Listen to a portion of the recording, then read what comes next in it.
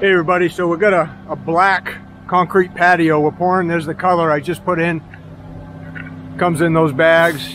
U28 charcoal black. And we're going to be pouring this right over here. So I don't know, not sure why you want this concrete black, but we'll give them what they want. So I just dumped it up there in the truck. He's mixing it in really good right now. We'll see what this looks like here in a minute. How many of you out there are thinking of pouring a colored concrete patio, stamped concrete pad, walkway, entryway? What color are you thinking of?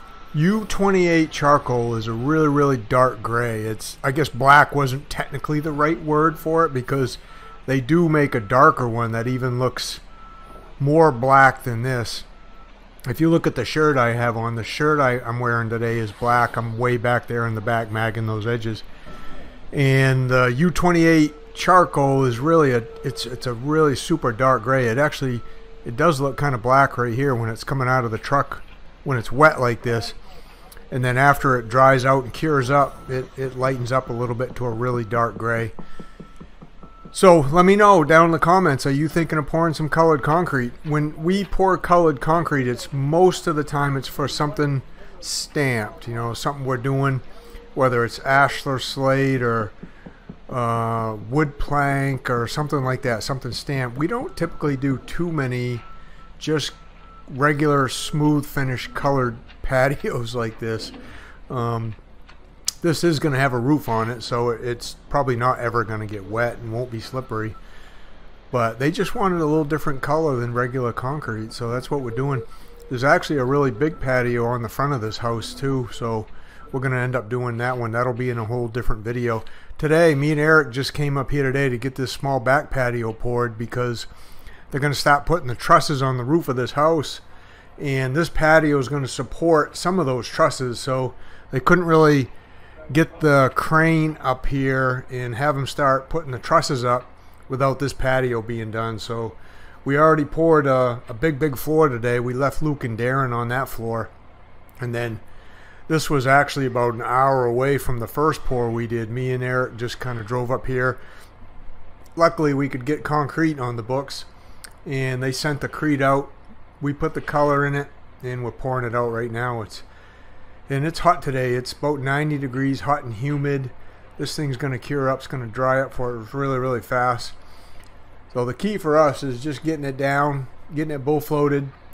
And then, you know, hopefully we have a few minutes before we got to get right back on it and start troweling it.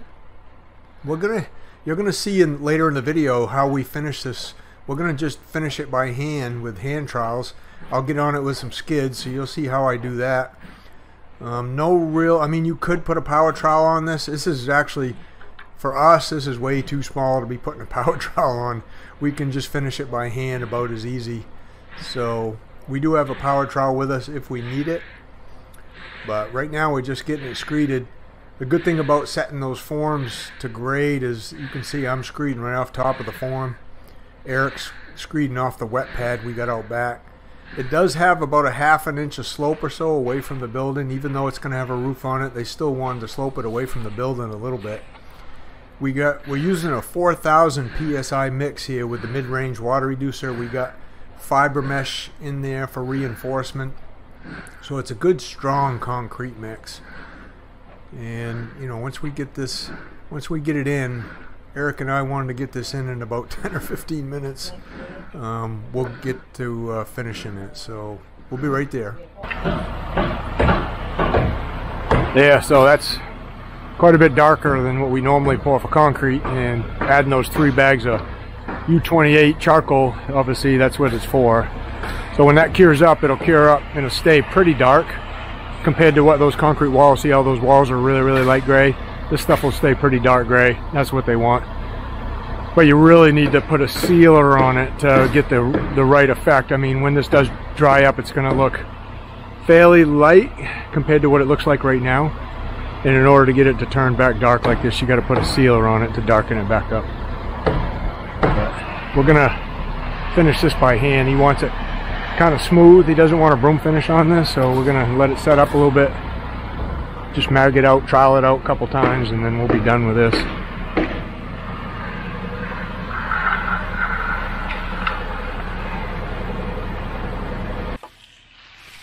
This was about 30 minutes after the pour. You know, the sun's coming around the building. It's starting to really beat out back here. It's really, really warm. And we're just jumping right on it. I got my skids on. I got my 2 mag floats. One's a big one, one's a little one. And I'm gonna mag out the middle part. Eric's gonna go around, reach what he can from the edge. And we're just smoothing out the surface the best we can with our mag floats. You know, getting out the bull float lines, filling in any little imperfections the bull float didn't get. It's just part of the finishing process. You know, and then we're going to jump off it and let it cure up for a few more minutes. And then we're going to get on it with hand trowels here. You'll see in a second. But this is basically how we do it. We don't typically mag and hand trowel on the same hit. We like it to cure up just a little bit. We don't want to seal in any moisture or anything like that. This actually has a little bit of air entrainment too, because it is going to be exposed to some freezing and thawing a little bit. So, you know, we don't want to trap any air in there by sealing it off too early. So here we are getting on it with our hand trowels. This time Eric jumped on the skids and I'm getting it from the outside edge. A lot of times when I finish by hand, I like using that what they call a pool trowel. It's rounded on both edges. Sometimes when you finish with just the square edge trowels like what Eric has right there, you tend to leave a few more lines from the sharp corners. With a pool trowel with the rounded edges, you don't really leave any lines from the trowel. And I don't know, I've just always finished with one of these.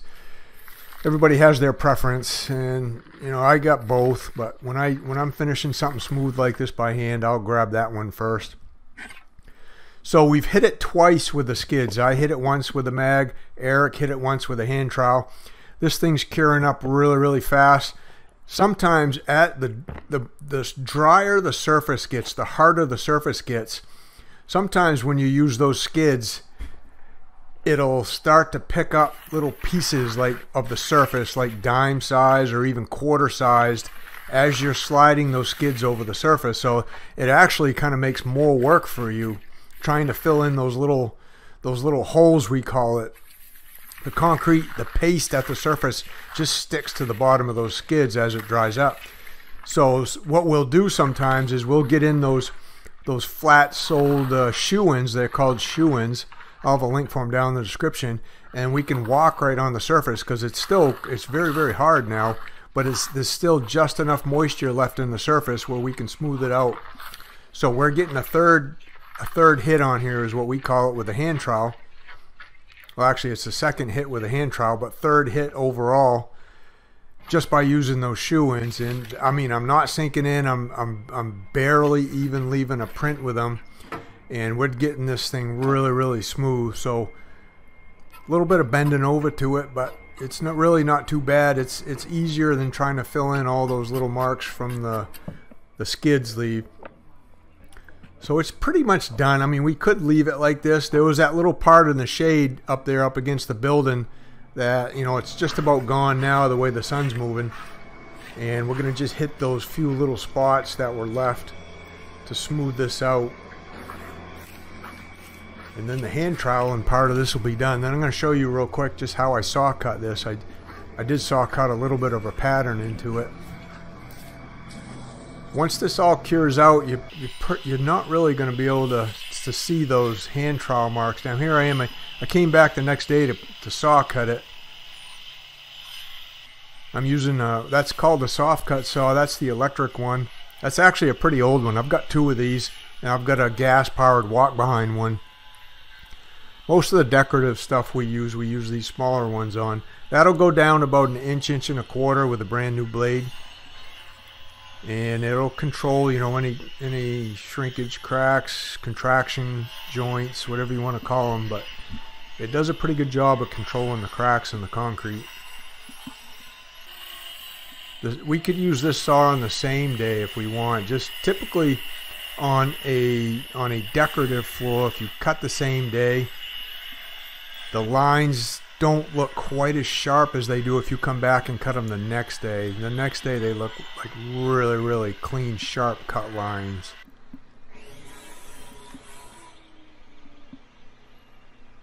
Overall, that took me about 20 minutes or so to cut, I'd say. And I'm just getting off most of the dust. The homeowner will end up putting some sealer on this. They'll let it cure out for about 30 days. They'll get the trusses up, get the roof on, let it cure up really good, let it dry out, and then they'll put some sealer on this, and that'll be the finished look. I'll try to get a finished look after they get it all done. And that's the pattern I cut in it. He just wanted it cut into some blocks like that. I thought it looked pretty cool. They did too, so everybody's happy. Thanks guys for watching. We'll see you on the next one.